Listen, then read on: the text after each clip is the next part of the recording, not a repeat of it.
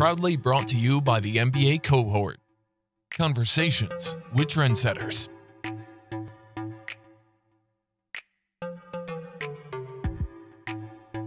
Alex Mitchell, so glad to have you today with us. Thank you so much for joining us to talk about side hustles. So welcome. Great to be here, Christina. Thank you so much for having me. It's a topic I'm super excited about, so I'm ready to share all the things I've learned. Awesome. Let's define it first. What is a side hustle? True story, I got into baking late in life last winter, like really got into baking, like for almost not professional level, but I was baking every night, if that tells you anything, like a new recipe. It was just a passion of mine, and I didn't do anything, like there was no exchange of money for my baking. I would just bring it to work and my coworkers really loved me. Would a hobby qualify as a side hustle or? Yeah, so I get this question a lot, and there's definitely like a little bit of gray area to this whole side hustle thing. So like the first part of it, right, it's on the side. So it's not your day-to-day job. It's not, what you're doing from 9 to 5. That's the first important part. And then kind of the hustle part. So I think your hobby probably wouldn't be a side hustle unless you were selling what you made. And so, I think the way I define it is either has to be kind of tied to some money today or some money you can earn in the future. So you could have a side hustle today that might not be, making you any money, but maybe, a few weeks from now or a month from now, when it's ready, to release to the world or to sell or something like that, then it kind of qualifies as a side hustle. So either money today or money in the future, and not your 9 to 5 job is usually how I define it. Yeah, that makes sense. Thank you. So, and what about you, your personal experience with side hustles? I have to tell you, when the question from one of our viewers came about side hustles, the first person that popped into my mind was you, because you've written on the topic in the past. So I thought about you, but I know you're very busy. You're the director of product at a technology startup, and I know things move quickly at a startup in developing a complex product. So how do you maintain? Do you have a side hustle right now? Yeah, so I'm a bit of a side hustle addict, maybe you could say. So I've probably done too many in the past. So, just thinking about a few of the ones I've done, I was one of the first like Lyft drivers in Washington, D.C. when Lyft was like a brand new thing. Like this was 5-6 years ago. I've been a real estate agent on the side because I wanted to learn about real estate. My wife and I wanted to buy a house, so I got licensed and did tours and open houses and all that kind of stuff for Redfin. And then the most recent one that I have right now is what kind of an organization of resources and courses and newsletters for product managers like myself called the Modern Product Manager. So I sell those courses, I sell interview questions, I produce videos and YouTube content. That's the one I've leaned into the most now. And you bring up good points, especially if you work for a startup. It can be hard to find the time for a side hustle. And really the answer isn't anything you wouldn't expect. It's not a super sexy answer. It's a lot of nights and weekends. And really just instead of, maybe sleeping in on the weekend, you get a couple hours in the morning. I know for example, ahead of this podcast we're doing right now in this session, I spent a couple hours kind of on new content and writing. So it's those types of trade-offs that can kind of carve out, 5 to 10 hours a week, maybe for that side hustle.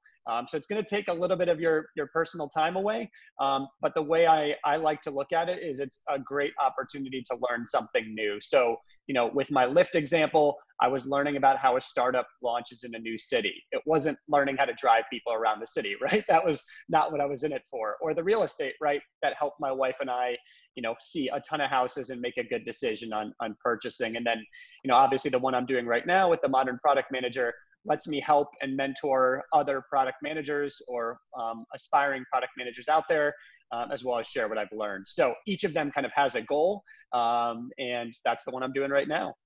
That's awesome. What a great perspective to take about this. And it's to some end, and also it pays off dividends later on in life as well, I'm sure. So it's like a long-term strategy.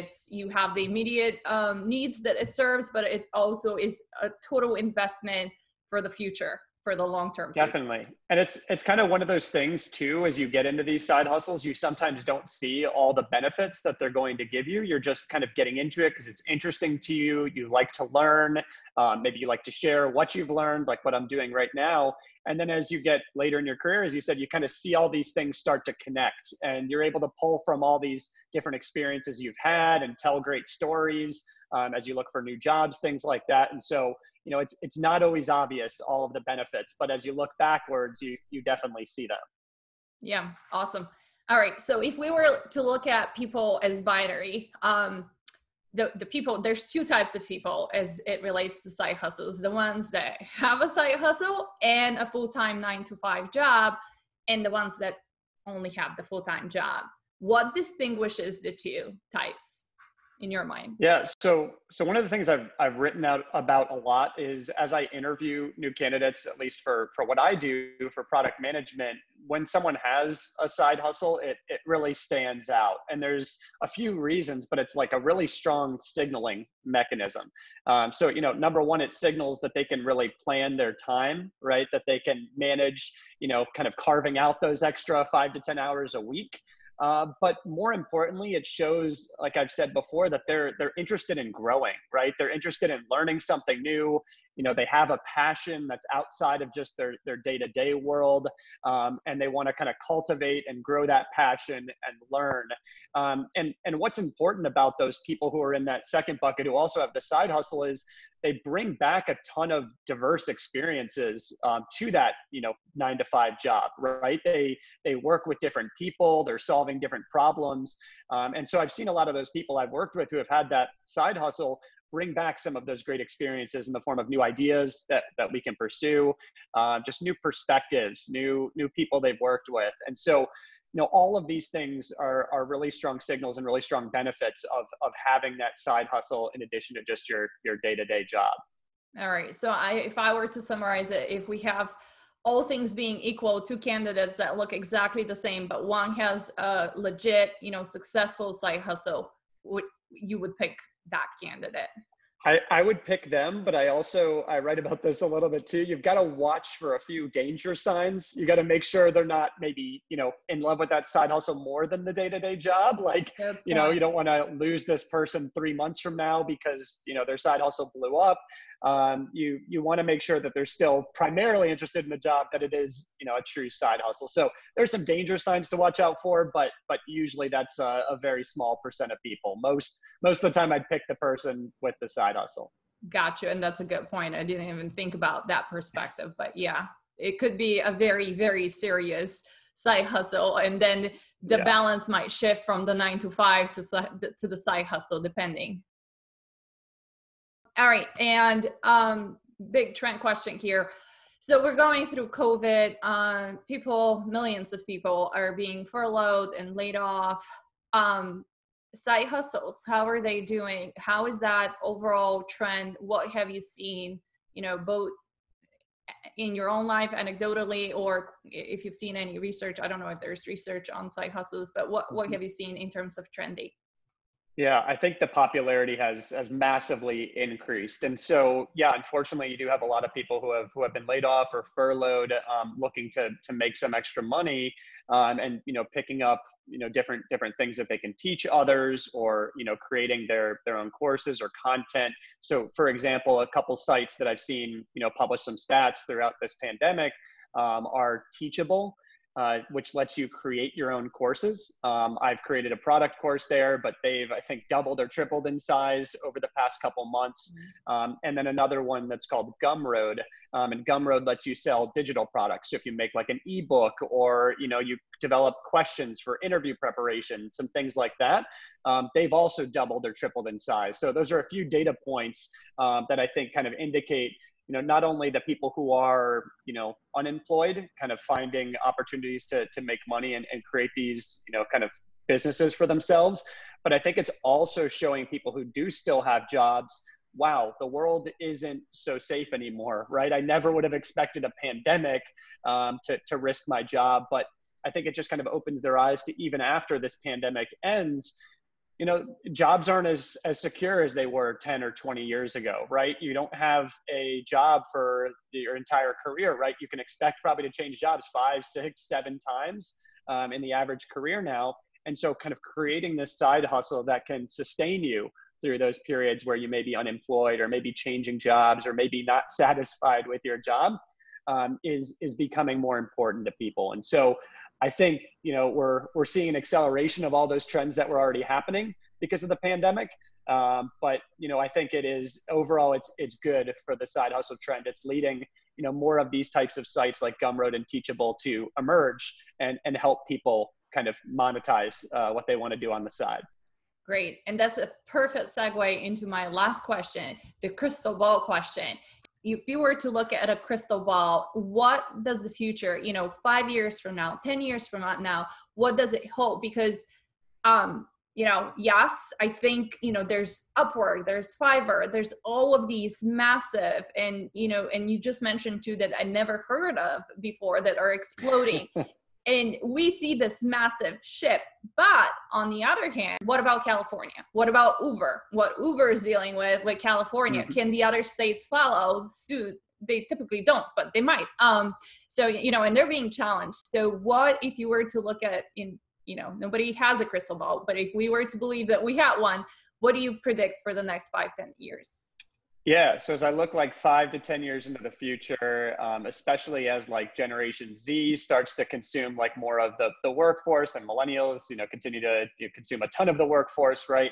These two generations are big content creators, especially Generation Z. They're, creating content on YouTube, TikTok, other places, right? And maybe they're not monetizing it today, but they're building audiences that eventually they will monetize in the future. And I think they have different perspective than past generations do about entrepreneurship and starting their own businesses and things like that. And so, as I look in the future, I think, it's not inconceivable in 5 to 10 years that the majority of people who are working age will have a side hustle.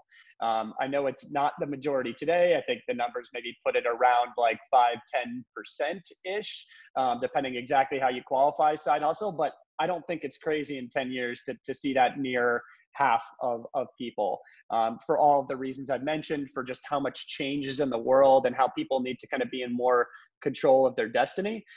It's an interesting point you bring up with what's happened with Uber and just independent contractors and things like that working for, kind of gig economy companies. And that's just one other thing I think maybe needs to change is today, as you just mentioned, there's all of these different resources out there that aren't very easy to find. You didn't know these two I just mentioned that are growing quickly. I'm sure you could name a few I haven't heard of.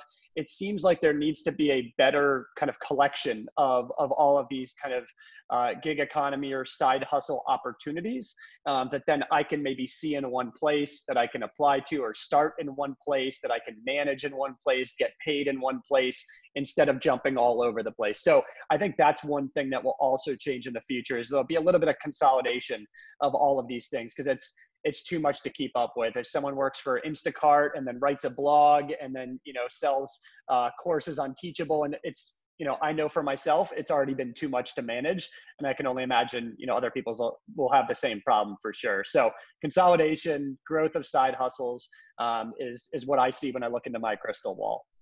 Awesome. Love it. I love the insight. It's like big picture thinking, consolidation, boom. That's, whoever's watching or listening, get on that, because that's where things are going. Alex, I really enjoyed our chat. Thank you so much. This was fantastic. Thanks for joining us. Yeah, thanks, Christina. I really enjoyed it too.